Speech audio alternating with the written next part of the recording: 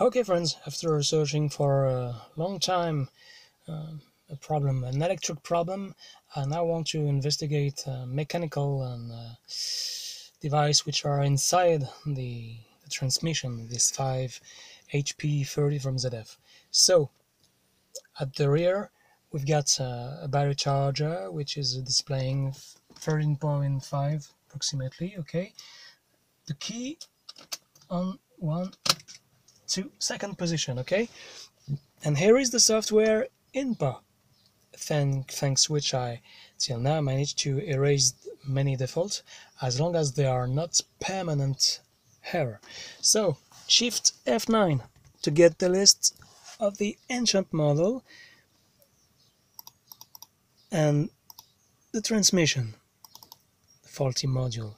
So if you want to read the information, F4, then F1. Now no problems at all, but here is screen capture.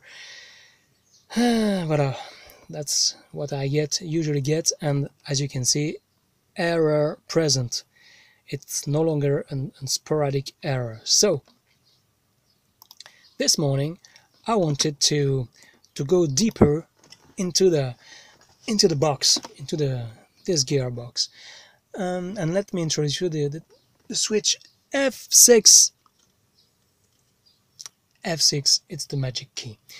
So with this menu you are able now to activate individually, to check individually each solenoid. F1, solenoid 1, 2 and 3. Okay, when you hit F1 again you can hear a click, clack. You don't hear it maybe, but you can check that your solenoid is working fine, and that's the case.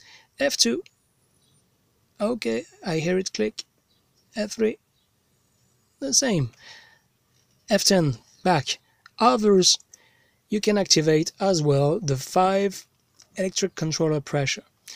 And F6 again with the instrument cluster.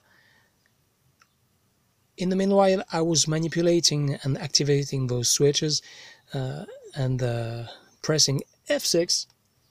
The default, my failsafe mode, disappeared.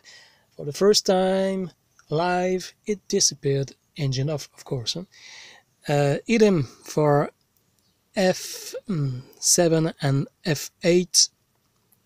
You can test those things as well. Okay, so we might have now a solution to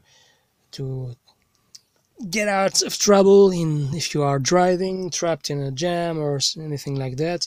It would be easier to erase and to maybe start on new basis.